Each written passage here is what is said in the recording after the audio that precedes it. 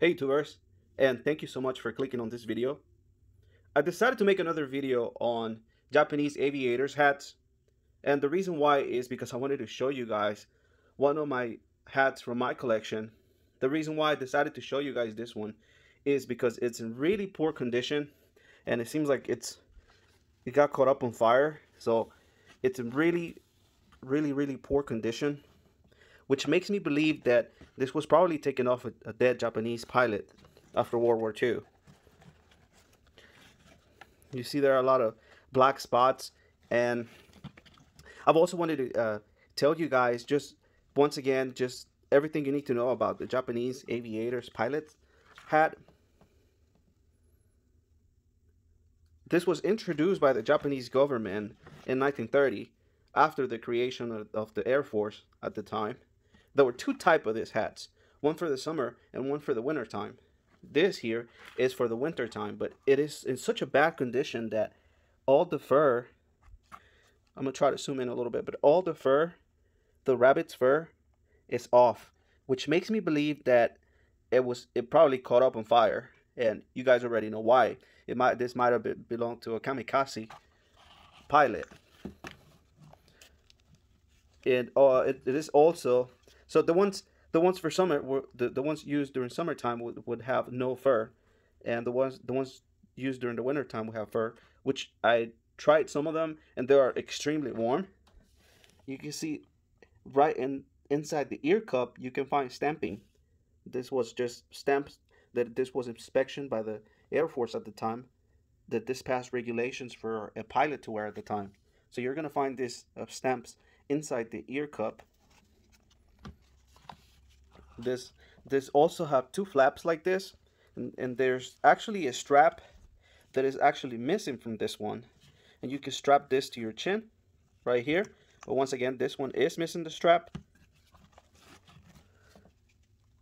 The ear cups have two holes right here, and this was for radio communication. So there will be two plugs here. That way they could communicate with other pilots and with headquarters with radios. There's also a strap here on the back that's just kind of just to adjust that to the back of your head. As you guys know, anatomy and physiology, all of us have different head sizes. So, but you guys know that Japanese pilots were just smaller, because I've tried some of this and they're just like they're very small. They also have a star here right on the forehead, which represents the Japanese army at the time.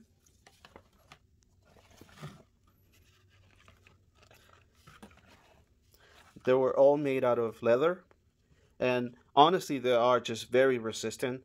They were very well made by the Japanese, because almost all of them are in really good condition. But this one, it's one of the worst conditions as far as like this has that I ever seen ever.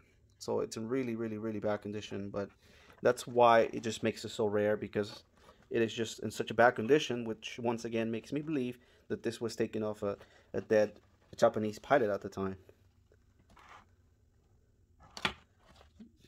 These are actually quite rare. I have a few of them in my collection, but I never had one in this condition before. It's quite interesting. I'm just gonna zoom in on the buttons. They have like a zigzag decoration. No, I wouldn't say that. It was kind of like a Greek square like all around.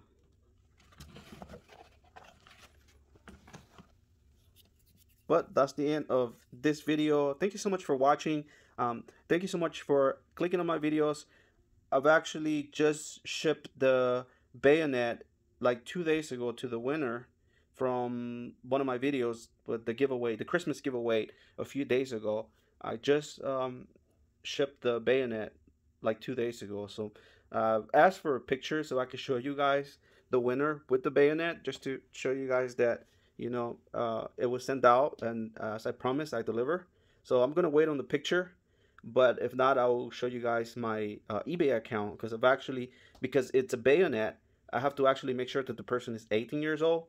So the way I thought about a way on how to figure that out, and I came up with, if you purchase it on eBay, then that means before opening an eBay account, you have to be 18 years old. So I've actually had the person buy it for $1, which they didn't actually pay. I ended up just making it just flagging it as paid, and I just finished sending just sent it to this person like 2 days ago. So, well, thank you so much for watching these videos. I'm gonna go ahead and give more things away. If I see that I start getting more subscribers, and you guys like more of my videos, and I get more subscribers, I'm gonna start giving more stuff away. I'm maybe planning to give something away next month. So it all depends of how things go. So thank you so much. I really appreciate it. The only reason why I continue making the videos is because of you guys. So thank you so much, and sayonara.